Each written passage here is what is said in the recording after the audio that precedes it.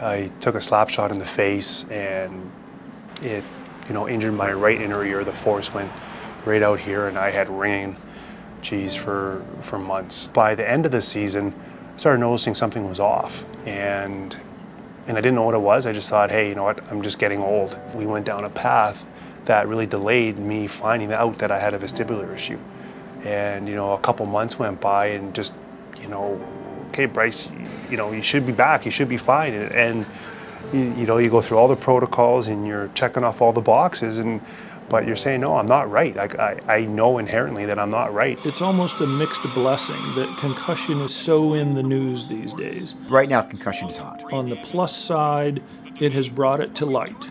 It used to be the dark subject that no one wanted to deal with.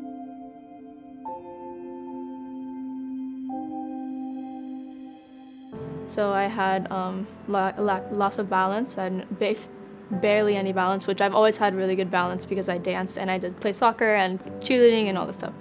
So I couldn't remember anything. I could barely concentrate. When someone would talk to me, I couldn't even understand what they were saying. Well, it's been very difficult because she, as a high achiever, decided that she was going to get all the symptoms that a concussion would give. Yes. She had very severe headaches, which of course affects her mood as well. She's miserable. Memory, cognitive ability can really be affected.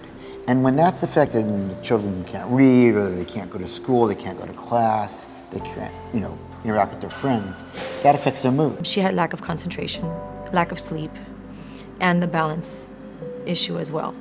So it was very difficult for her, which of course makes it difficult for me to see her that way. One of the most important things is that if a child is feeling the effects of a concussion, certainly for several hours thereafter, we really want them to see a healthcare provider.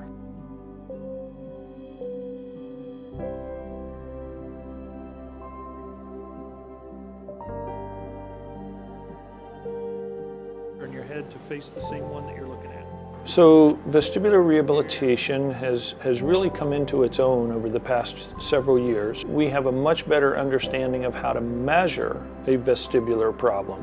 We can measure what part of the system is actually not functioning correctly, and then we put you through a course of rehabilitation depending on what part of the system is not functioning properly.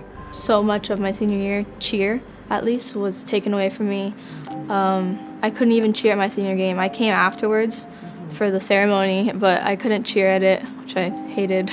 Team sports in particular, the key is keeping them involved with the team. Coaching and teaching techniques have become really important. Teaching kids as they're progressing through the stages of development of how to properly take contact or give contact. There's a push towards equipment. There's a lot of analyses being done on helmets and different styles and types of helmets. Better neck control for prevention of neck injuries. I think that sports are vital in a child's development. I see that there's progress being made. We want all kids to play the sport that they want to play.